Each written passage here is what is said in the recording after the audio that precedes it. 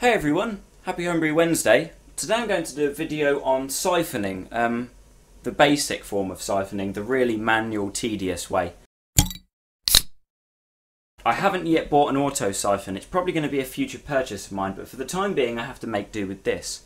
So if you have a similar system where you just simply have a racking cane and some plastic tubing for racking your beer over for your fermenter to your bottling bucket on bottling day, then this video hopefully might be of some use. So I've got my stainless steel pot here with the racking cane and the sanitizing solution, and I've got my tap. If I just let some water drain into this pipe, hopefully, if science is on my side today, what you're going to start to notice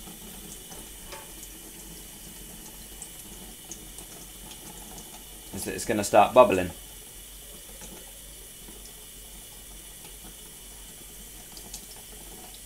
There we go, there's a little bit of bubbling action. And all I do now is I cap my finger over the end. If I move this whole thing over to this pint glass and I lift it up high enough, watch what's going to happen. It's going to start drawing liquid away from that pint glass, and the pint glass is going to drain, and you can hear there it's reached the bottom. Virtually all the liquid is drained out of that pint glass now. To be honest, I don't know the physics of this. I really don't know why it does it. It just does. It's very, very simple, and you're going to need to use this process when you come to siphoning your beer over to your bottling bucket.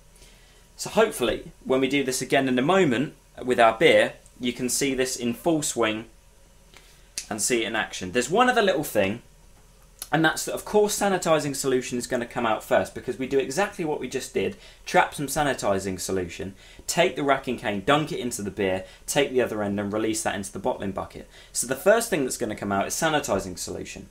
That's why we have this pint glass on hand. Basically, the first runnings, if you want to call them that, of sanitizing solution, we drain off into here.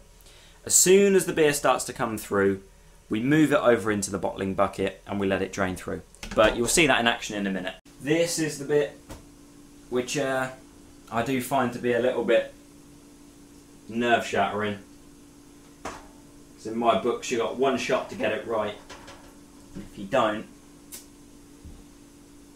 you're putting your beer at risk. I'm going to remove the airlock now. We've also got a paddling stick ready for just very, very lightly stirring in that priming sugar. Don't want to overdo it. Don't want to cause any oxidization by stirring too vigorously at this stage. So, exactly what we just did a moment ago.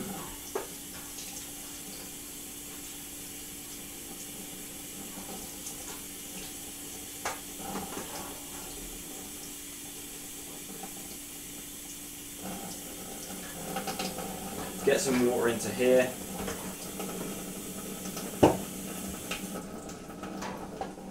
Run this off with sanitizing solution instead.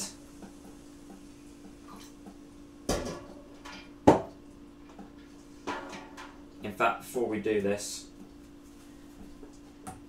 we need to take both lids off here.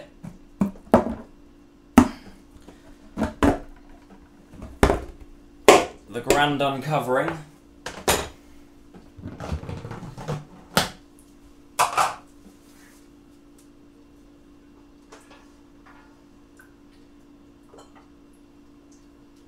Get our sanitizing solution in the Guinness glass. Very precarious. Start to drain some of this out. Good, we've got a nice solid. Perfect, absolutely perfect. Right, this is it, guys. This is it. I'm just going to very quickly dunk the racking cane and part of this back into some of our deeper sanitizing solution to make sure that that's nice and clean.